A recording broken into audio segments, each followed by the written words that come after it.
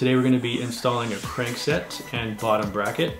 It's going to be a threaded bottom bracket by FSA and a FSA crankset as well, has its own spindle. So we run into some issues and we're going to try and figure that out, no thanks to the directions.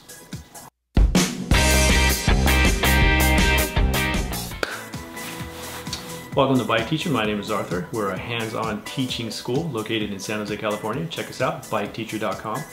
Right, so we just got this new FSA bottom bracket delivered. Gonna make sure that it fits this bike here. So we were making sure that it is a outboard style bearing, so the bearings are right in here. Threads are right on the inside, these two right here. So this is gonna be sitting, the bearings are gonna be sitting just outside the frame, or this is the bottom bracket shell here. So exterior, we have threads. This bottom bracket has threads as well.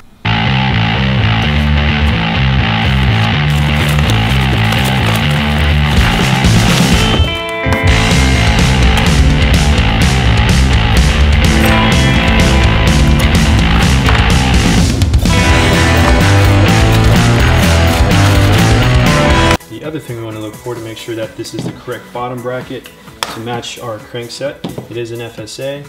We have a crankset here. This is an FSA as well, gossamer. We got a spindle here, so this spindle is bonded to this crank arm. The chain rings are removable. You can replace those as needed. But basically you want to measure the diameter of your spindle and you want to measure the inner diameter of your bottom bracket. So you might have some information here.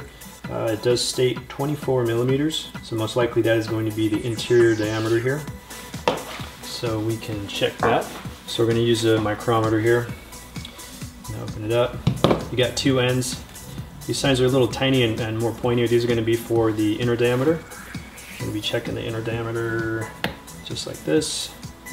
It's going to slide scale. And just get the tips of those little teeth or those pointers. Slide that up. 23.8, definitely going to round that off to 24 because the next jump is probably 19 or something much bigger than that. And for the spindle, we're going to use the other side of the caliper. And if you notice a shiny polished area here, that's where the bearing is going to ride on for the left side, and then a shiny area here where the bearing will ride on that side. And then here we have the splines that are going to attach to the other side of our crank arm. So we're going to measure this shiny portion right here. And 23.8, sounds good to me. So that's definitely, these two are a match. Though the other thing you want to look for too, this bottom bracket did not come with it, but sometimes they're given spacers that will go along with the bottom bracket in case we need to space out the cup a little bit further on the left side or the right side. So hopefully, and we got some directions here, so we should state that there. So to see if we need spacers for this system, first of all, we're going to measure the bottom bracket shell from one end to the other side, end to end, right about there. And this one's coming in at about 68.1. So 68 millimeters is good. The next jump would be 70 or 72, I believe. So this is good. So we're going to check out our directions and see if they offer or want us to put any spacers in anywhere.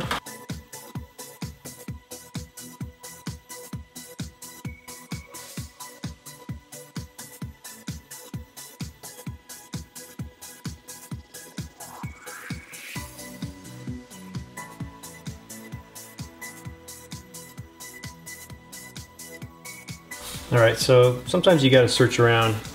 Sometimes they give you bad directions from the manufacturer, whether it's bottom brackets, derailleurs, whatever. Just maybe Google, research, hit maybe 2 or 3 different websites or, whatever, YouTube channels, and make mine one of them. You can just come up with a good answer, make sure everybody's making sense and everything lands on the same page. We're going to apply grease to the threads on the shell on both sides, and we're going to apply grease on both cups. We got one cup here, one cup here.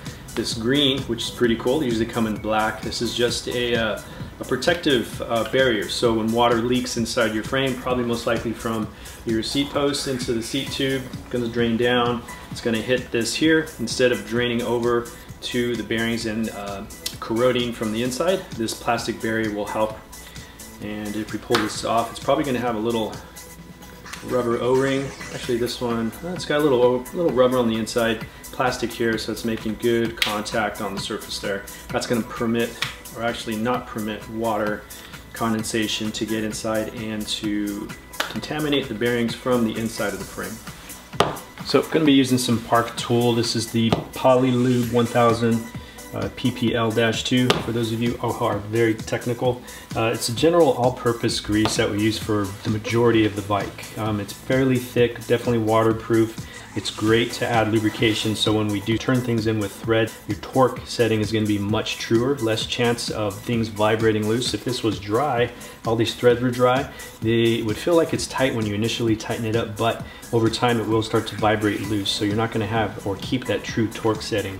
So we're going to apply grease to both these areas. You can see there's a little green right in the middle of the threads on both sides. So most likely it's all dry, it's pre added from the factory, so it's most likely a thread locker.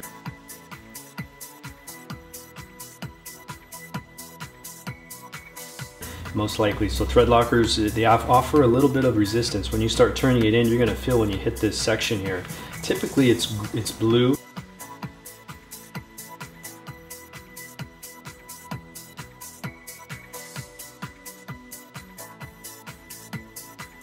You'll find blue thread locker from Loctite brand and Permatex. They offer blue. So blue is nice because you can break it free with a hand tool when you're ready to remove this. Other ones that are different colors offer something a little harder and stiffer, so a little more permanent. So you would probably have to use heat to warm it up, soften it up, and then it would break loose. So I'm not a big fan of putting heat on my bike, especially if it's carbon right next to the frame. Yada yada, but this green stuff right here most likely have good confidence in FSA that it's something that's breakable with a hand tool. I haven't run into anything where we had any issues where I had different colors and it just permanently in. Most likely if it was a permanent, it's probably going to come in a wet form, have you applied, and then it's going to dry over time. So right now we're going to lube this guy up. So I just cut a little square hole in this guy. Got a brush, you can use your finger, sometimes I do both. I'm going to put a pretty good coat. I want the grease to go in between every single thread. You don't have to cake it on real crazy, but we do want to be liberal. This is an area where you're going to get a lot of water down at the bottom. You're going over all the debris, rain, mud, water, stuff like that. So the more grease, the better. And if we have a nice true torque setting, that's recommended. Less chance of creaking, less chance of this getting seized in there. So that's pretty decent right there. Again, we don't need a lot of caked up grease because it's just going to come off when we initially go to screw it in, and we're going to have, it's all going to build up on the outside edge. We can go back and wipe it off. The cleaner job we do here, the less cleanup you'll have once it's installed. Yeah, we're going to apply the same amount of grease on the bottom bracket shell of the bike, and again, want to be pretty liberal. Get that grease in between every single thread. And threads, they're about approximately an inch and a quarter wide, and we just want to get the threads. We do not have to do the entire length of the bottom bracket. We're just going to do section on one side, section on the other. And if you have a bike stand, you can always rotate this bike upside down to make things easier. But